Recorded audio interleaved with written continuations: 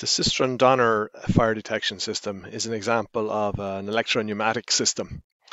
With this system, you have a tube, and in it we have a gas, helium, and inside there also we have this material called, say, titanium hydride.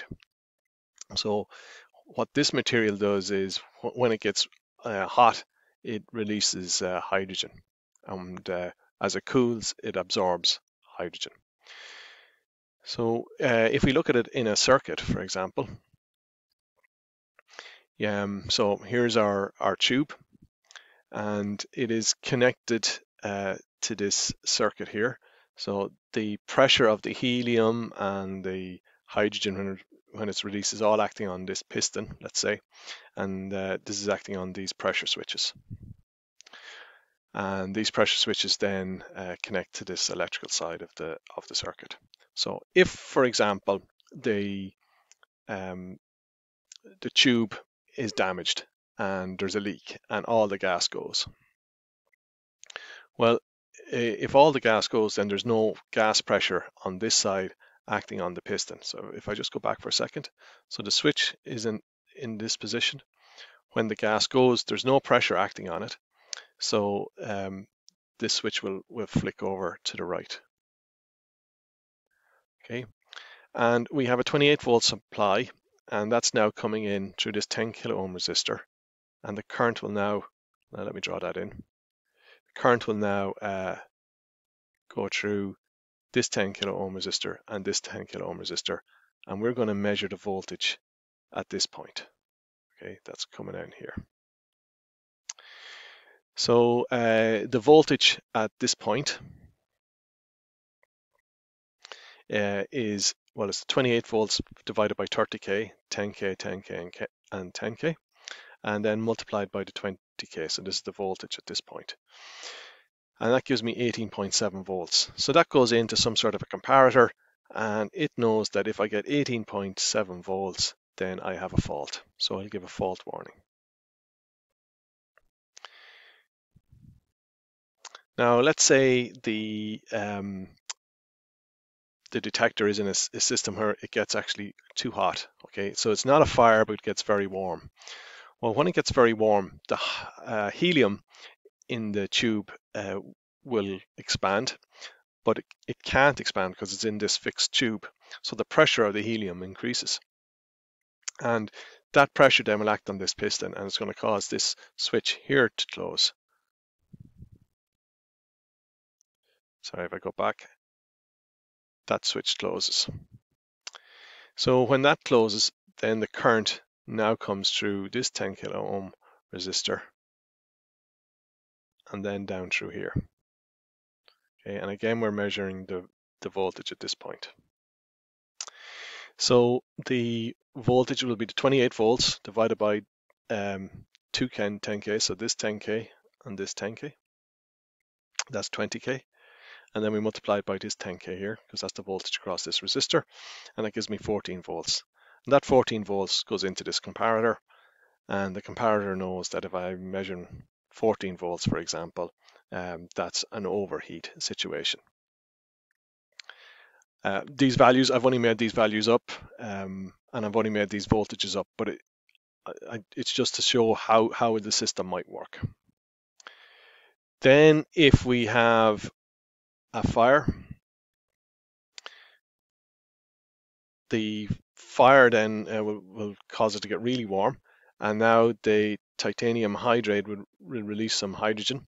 So now the hydrogen mixes with the warm helium, and that's again going to increase the pressure, and that pressure is going to act on the piston, and now it's going to close this switch.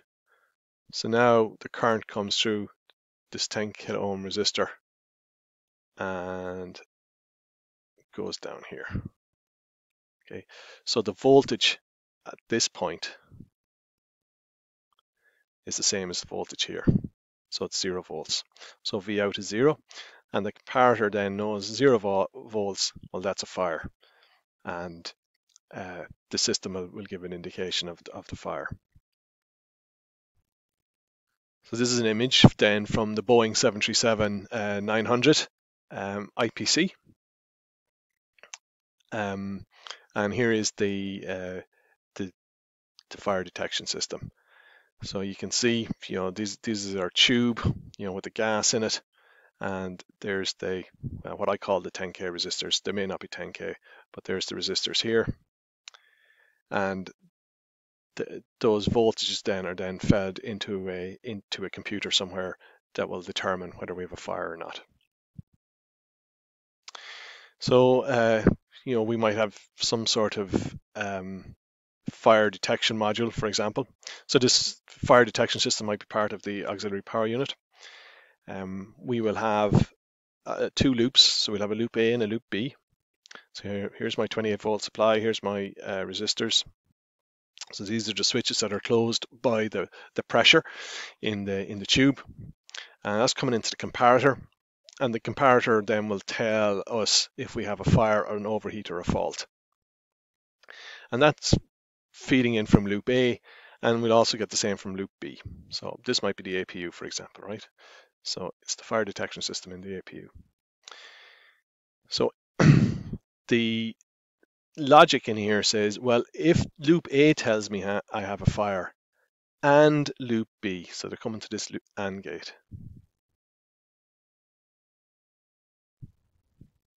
So when both loop A and loop B tell me I have a fire, then I'll trigger the warning system. So it has to be A and B. Or if loop B and loop A tell me I have an overheat, then it'll give me an overheat warning. And if loop A and or in this case or loop B have a fault, then that will give me a fault there.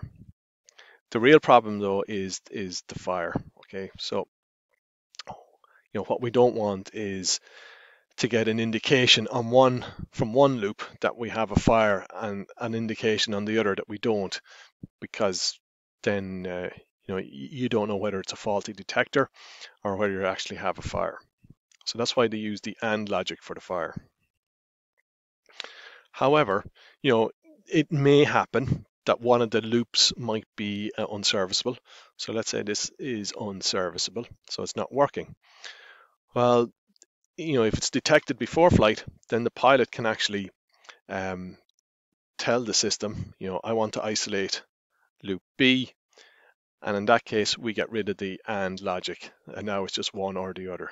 Okay, so if loop B isn't working, it will just work off loop A, but you're physically telling it to not to look at loop B.